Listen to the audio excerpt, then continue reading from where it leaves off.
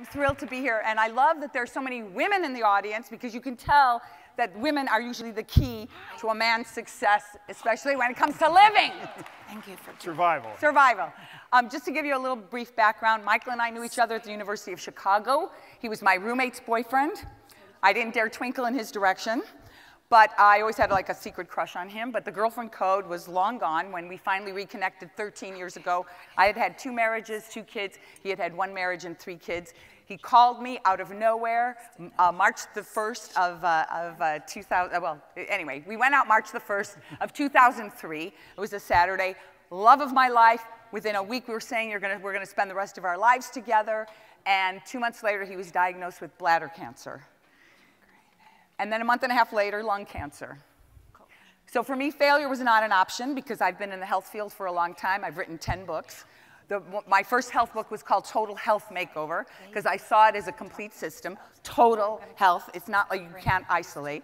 10 steps to your best body, balance, energy, stamina, and toxin-free. When I said this, people thought I was crazy. This is almost 20 years ago. But I've been doing this for a very long time and felt like the body wants to heal. I watched my parents die in their 50s. I saw them both die. I was in the room with both of them when they died. He died of a heart attack at 52.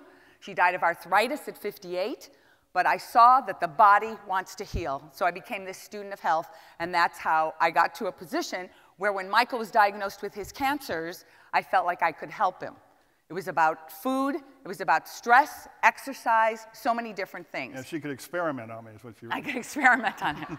But it was like failure's not an option. You know, this is what we knew we had to do.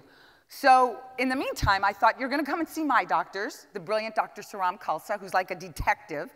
He works out of Beverly Hills, and he's a Sikh, but a full-on medical doctor, uses the best of East and West, and I knew that he would be a great person for Michael to see. But in the meantime, we went to see a doctor who's like the #1 bladder guy in the United States, according to the websites and everything else. We went to see him. We had just gotten the diagnosis, and the worst day is the first day. The first day is the worst day because you feel like, oh my gosh, it's a death sentence, that's it. We went to see this doctor who said, oh, this is your lucky day. We said, really, why? And he said, because I have a cancellation on Wednesday. He said, we're going to go in, barely looked at Michael's chart. We're going to go in, we're going to take out the bladder, we're going to take out the prostate too. We're going to make a neobladder by pulling down a piece of your intestines, make a neobladder. You're going to drain it. You know, that's how we're going to make the... And he looked at the horrified expressions on our faces, and he said, oh, and don't worry if the 2 of you want to have sex. We're going to run a small hose up his penis, and every time you want to have sex, you just pump it up 6 times. And I said, well, can we have the 7-pump model? Because we're a sexy couple. I said, what about nutrition, health, detox? He said, oh, go have all the steak and highballs you want. So in the parking lot, Michael said, I'm not losing my organs that way. And I said, I don't think you have to. So the book we wrote called Changing Normal, How I Helped My Husband Beat Cancer, is all about the journey he took that first year.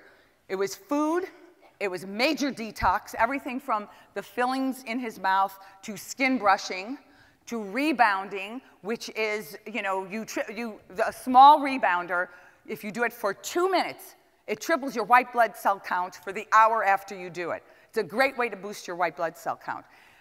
He did supplements, he did everything, and he did immunotherapy, which was a real part of his, his change, his changing his normal. Happy to say, no chemo, no radiation. He's been in remission on both cancers. It's almost 13 years. On November the 24th, it'll be 13 years.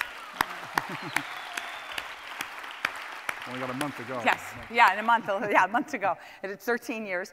And, you know, he didn't have to lose his bladder, his prostate, his intestines didn't have to come down, and no pump necessary, okay?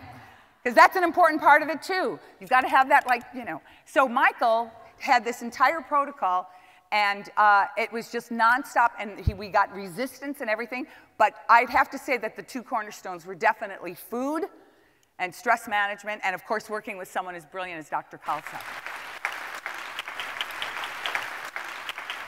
Did I ask everyone who comes in, you know, what creates the most stress in your life. Do you have some limiting beliefs that are keeping you from, you know, moving forward? Sometimes they're thoughts, conditioned ways of thinking that we've had since we were children, from some traumatic, you know, experience perhaps. So you really have to get to that emotional part of the body as well.